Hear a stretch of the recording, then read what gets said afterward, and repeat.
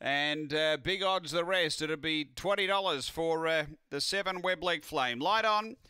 Best of luck, putters. Last of the night here at Murray Bridge. They're ready to go. Set. Racing, great line out, speed. Captain Larry's going to drive, coming out quickly. I'm Gifted 2. I'm Gifted 2 gets underneath Captain Larry, but Captain Larry's got a length and a half to spare. 3 away, Webleg Flame, and then Alinga Lorraine, Astor Orazio, and Claretown Molly straightening up. Captain Larry led, clear of I'm Gifted 2. Captain Larry really pulling clear late on, poured the heat on and got away. Captain Larry by 5 in the end, a nice win.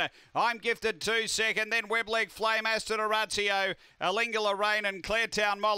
The time here is around 22 and 10. After the running of race number 11 and Captain Larry for Dave Peckham.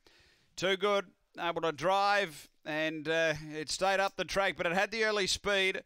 I'm Gifted 2 wanted to get to the rail and just couldn't match it with the winner, who really pulled on late for a strong win.